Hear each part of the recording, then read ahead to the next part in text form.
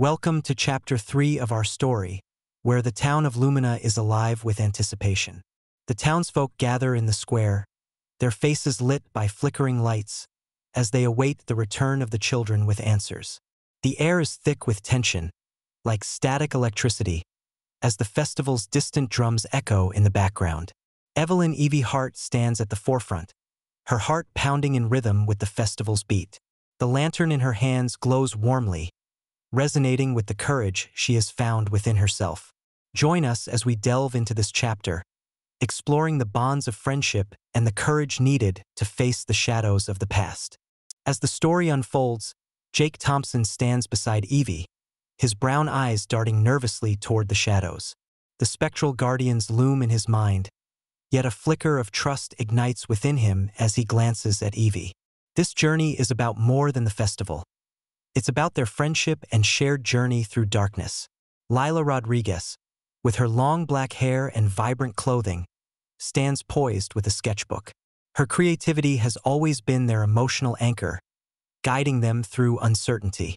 Today, she feels inspired, ready to channel her artistic spirit into something that can unite the town. Together, they approach the ancient library, ready to face the shadows.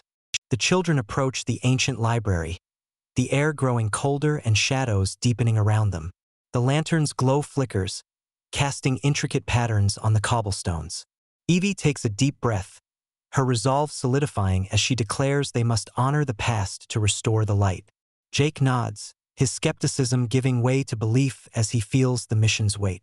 Lila, inspired by Evie's words, begins to sketch the lantern, capturing their journey's essence. The spectral guardians await, but the children are not afraid.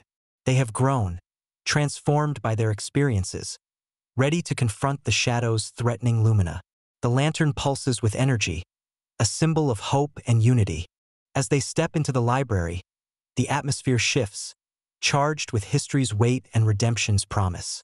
The children stand united, their hearts beating as one, ready to face the final challenge that will determine their town's fate.